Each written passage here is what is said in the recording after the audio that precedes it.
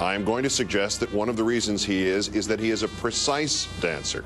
Precision does not mean slow, it means precise. He is a precise dancer, is he not, Chris?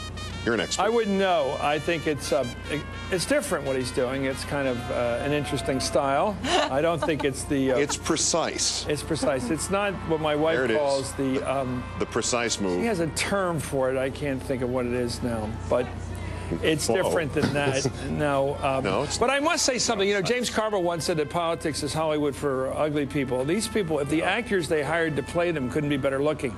And I could say that with both families today. This is an incredibly glamorous bunch of people we watched at that reviewing stand today. I mean, extraordinarily so.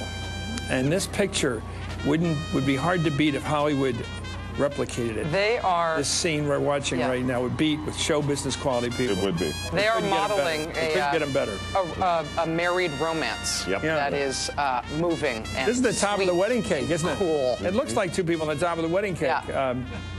And look at this stuff. They're teasing each other. They're tender. Washington and Angela Bassett, perhaps. Yeah, this is not a political marriage per se. No comment further.